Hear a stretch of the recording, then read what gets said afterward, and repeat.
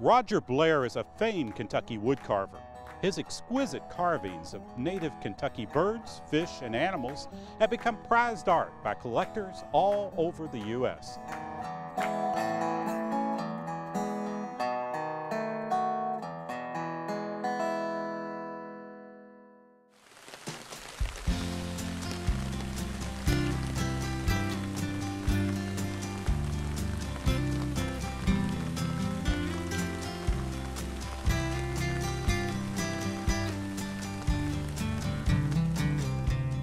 I was watching TV one day and I saw a man in Indiana carving, I think it was a bird, and I thought, well, I might try that. I just graduated from high school and I was helping Dad fence, so we'd cut off a little piece of cedar post, and I thought, well, I'll try to whittle a owl out of that. So I carved a little owl and I thought, well, that's pretty good. I think I'll make a bigger one.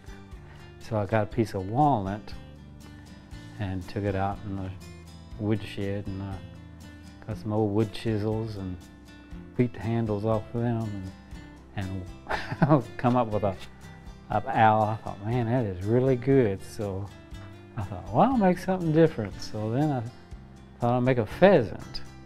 So I thought I'd make one with wings, and I painted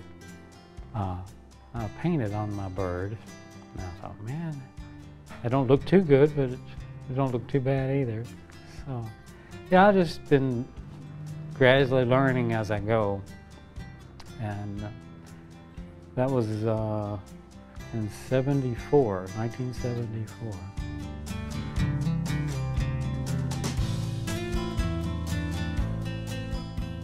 I guess it was a fish. Well, people said, man, how much you want for it? And I said, $25.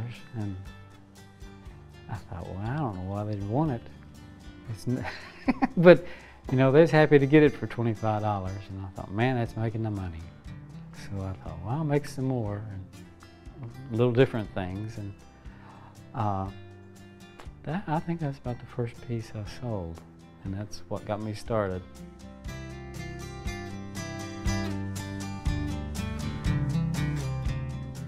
I've never took a class on whittling or carving. I've got books on carving, wildlife, and how they did it, but everybody has their own style of how they do things.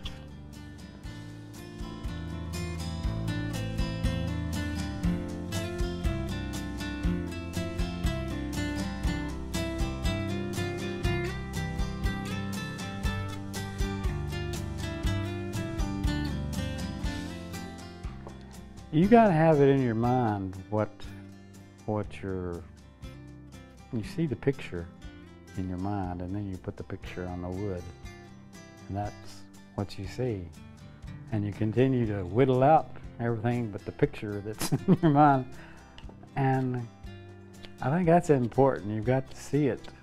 Every piece I start, I already see it finished. Sometimes it don't look like my picture. That's not right.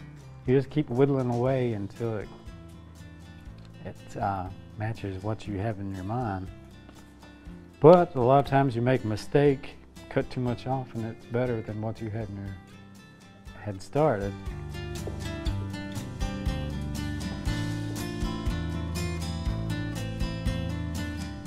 I made an eagle that was flying, and it had caught a fish and was flying away with it. And they had the fish in one talon, and the fish was just on one drip of water, like drips of water coming down. And it had a lot of movement in it, and it went. I always think, well, I could make another one that's better next time, but you never get that opportunity. But I think that was my best one.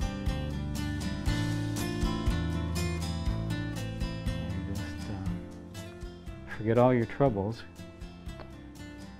and just create something. It's a good feeling.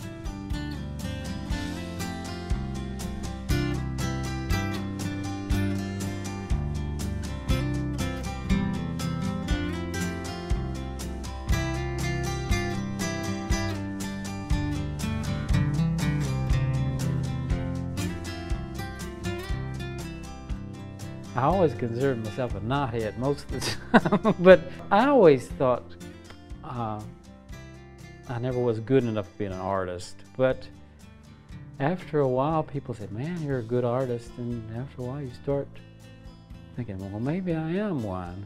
You're never as good as you think you ought to be, and you always try to do better. I always heard if you ever thought that was the best you could do, you might as well quit.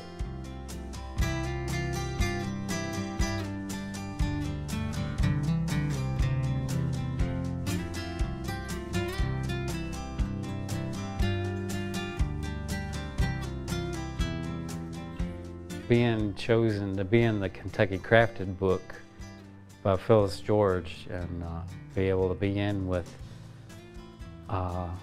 artists throughout Kentucky that I look up to, and just to be put in the same book, I think that was an honor.